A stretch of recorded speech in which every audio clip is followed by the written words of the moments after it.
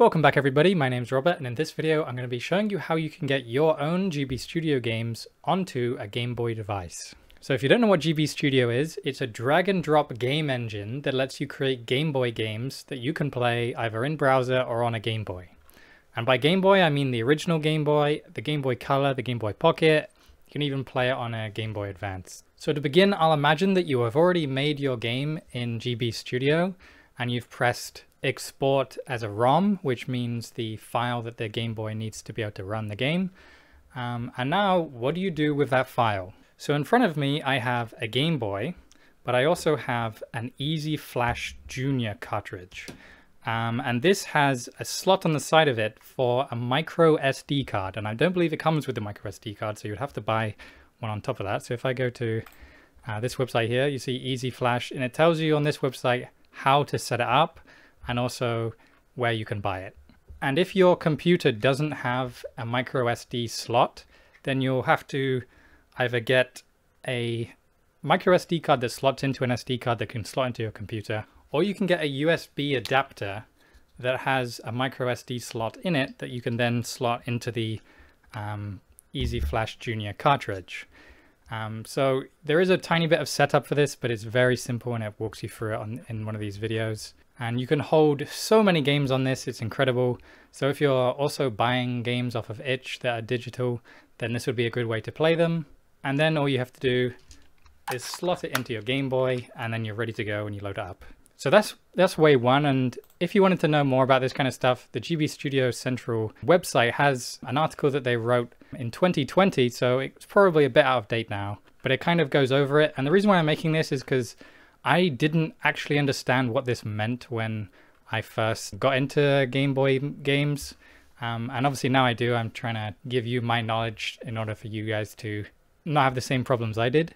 So obviously the Easy Flash Junior is one way, and there are other devices like this which use an SD card to load your ROM file. It's a .gb file that the game puts out, and then you can just put it into the SD card and then play it on this cartridge. But there is another way of doing it, and that is by using this thing here, which is a Joey Junior by BennVenn Electronics. And I've got it right in front of me. I got it in this little plastic thing. And this is called a flasher or a reflasher because you take a cartridge. So for example, I have this Perfect Dark cartridge that I got from AliExpress. And basically you just slot it onto it. And obviously it has a USB-C adapter that you can then plug into your computer, and then it comes up with the files, and then you just drop it in, and it replaces the game that's already on the cartridge with the game that you put on it. So because you're replacing the game on the actual cartridge, I'll show you how I got that Perfect Dark cartridge from AliExpress in a minute, but this could be considered a destructive process because you are physically overwriting the game on the cartridge that you put into this. But I do believe that you can take the files off of whatever you plug into it and then save them onto your computer. So for example, if you plug in the Game Boy camera, you can take the files out of the Game Boy camera, and now you have all your photos on your computer that you took on the Game Boy camera. So it can also be constructive as well. And obviously the fact you're overwriting it means that this now will have my game on it. So obviously if I take off the sticker and I put a new sticker on it, then I now have my own game.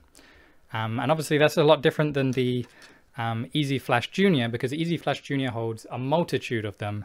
And obviously if you take out the SD card, then it's basically worthless. Everything is on the SD card, right? But with this AliExpress game, it's now my game on this cartridge. And obviously you have to keep in mind that they are bootleg cartridges. So although it says made in Japan, it probably isn't. It also says Nintendo Game Boy across mine. I have seen other cartridges that have different brands across the top. So as you can see, I'm now on AliExpress in the Childhood Games Store seller. And they have a set of games here, and it has Perfect Dark. And you may be thinking, why am I using Perfect Dark? And if we have a look at this list here, if you type in Perfect Dark, then it tells you the ROM size, basically.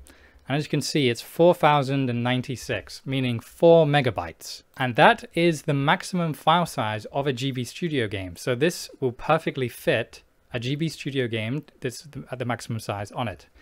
And that's important because if you were to choose a different game, let's type in Mario here, then you may only have 64 kilobytes.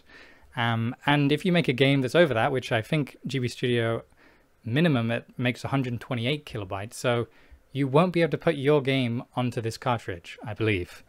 So that's why I choose this Perfect Dark. And obviously there are other games on here. Let's see here, there's Duke Nukem. Let's type in that one, see how much that is. It's only 1,000 or 2,000 kilobytes, which depending on the game may fit, but it's probably better to just get the one that has the maximum that you can have on it, just in case you do make a game that big. And obviously this is £3.18 each. So I think it's gone up. I remember when I first ordered these ages ago, I ordered like 5 of them. And they also came with this plastic case. So I don't think you need to buy a plastic case with it if you want to put them in this, because they already come in it, I think. Obviously each shop will be different and they don't actually say it, but it came with it anyway. And I got mine from a different shop anyway. This obviously they move around and the different stock goes different places and obviously the price goes up. So this may be a way you can get your games onto a Game Boy cartridge to then just play on your Game Boy using the Joey Jr. The one I have is version 1 with a 3D printed enclosure. I think right now you can only get the version 2, which there's probably nothing different. They do ship from Australia, so it could be a bit of a hassle for you depending on where you are. But there are other devices like this around. This is just the one I have, so I can more directly point to this one. Definitely do your research, and you might find that there are other YouTube channels that have, you know, reviews of different products that you might be more inclined to get. But yeah, using one of these 2 devices and either an SD card or a bootleg cartridge, you can get your games playable on a Game Boy device. So please let me know if you'd like a follow-up video about different devices. I might be able to buy different devices and review them. Or if you'd like a tutorial specifically on how to export your game as a ROM and what it actually means. Yeah, so please let me know. I'll put my patrons up on screen right now. Thank you so much to you guys. You guys are the best. Remember to like the video if you like the video. Subscribe if you haven't already.